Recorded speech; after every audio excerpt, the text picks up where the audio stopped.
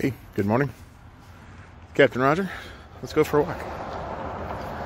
Apparently I'm racing a rainstorm before we finish today, so hopefully we'll get done with this before it opens up and pours on me. So I really wanted to focus on people walking with God more than just events out of the Bible. But I can't skip over this one weird little story that everyone knows but no one really knows, and that's the thing with the manna. First, it happens only a month after people left Egypt. Life is a little more surreal than you might expect for them. I mean, think about it. After a series of miracles, they left the only life and place that they knew, and now they're out wandering in a desert wilderness far beyond the borders of Egypt, following a big cloud that somehow isn't the God that they follow, but sometimes seems to have their God in it. And the more that I think about it, the more I appreciate just how it is that these folks gave in to their uncertainty and started to worry that there was no way that they were going to survive out here. And like I said, it's only been a month, but they started to complain about the lack of food. And they said, why didn't the Lord just kill us in Egypt? Why bring us out here to starve to death? And again, trying to be fair, I see where they might have had some concern about the whole thing. But the truth is, these folks had seen that God cared for them, modeled in dozens of ways over that month and before then. And they really had no good excuse not to trust God, except for the complete unfamiliarity they had in doing so. I hear that last part. That's important. They'd only been walking with God for just over a month. They weren't used to walking with God.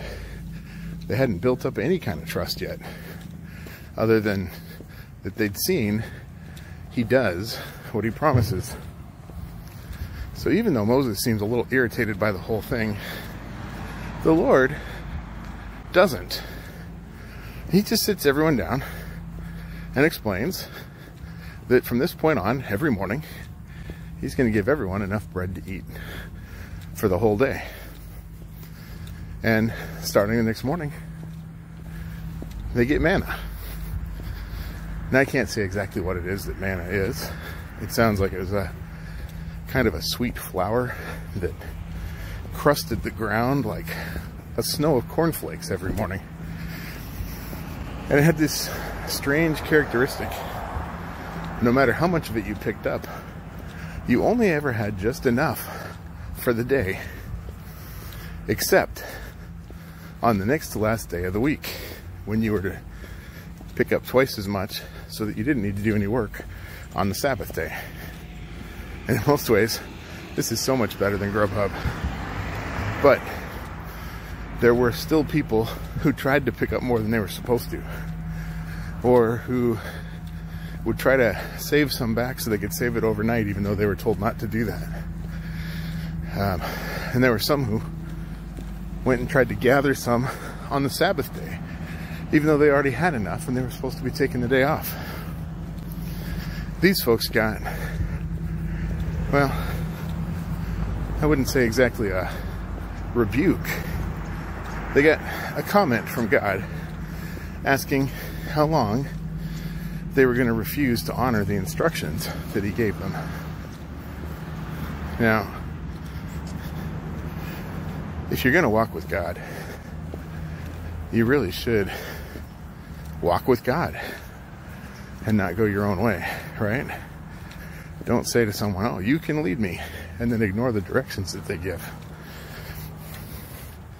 On that note, my directions are to finish my walk, and it looks like I need to do it quick before the rain starts. So, grace and peace to y'all. See you tomorrow.